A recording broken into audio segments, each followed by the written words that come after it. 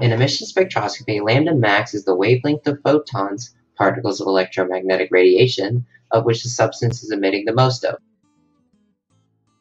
Electrons absorb photons of discrete wavelengths, and these photons have specific energies, given by E equals hc over lambda, where h is a constant and c is the speed of light.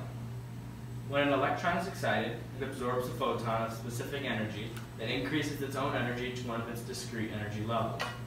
When it relaxes, it emits a photon of a specific energy to decrease its energy to one of its discrete energy levels. The energy levels available to electrons are unique to each atom. Consider a scenario in baseball where there is a runner on third base, and we assume it takes the same specific amount of energy to hit the ball to and throw it back to the home plate from each of the following regions: immediately in front of home plate, the infield, the outfield, and out of the park. For example, it would take very little energy to bunt the ball in front of the pitcher, and very little energy is required for the pitcher to throw that ball back to home plate to get the runner out.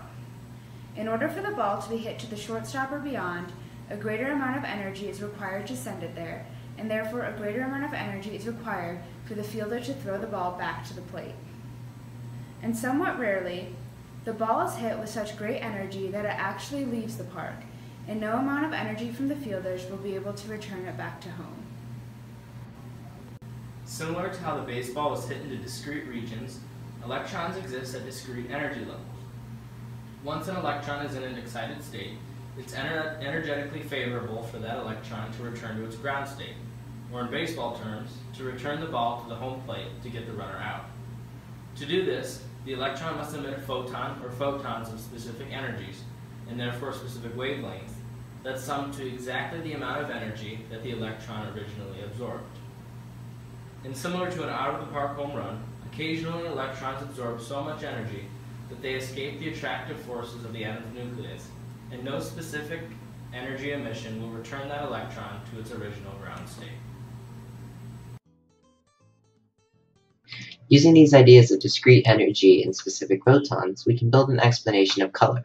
When we say a substance is a certain color, it's emitting photons of a range of wavelengths that correspond to a specific color in the visible light spectrum.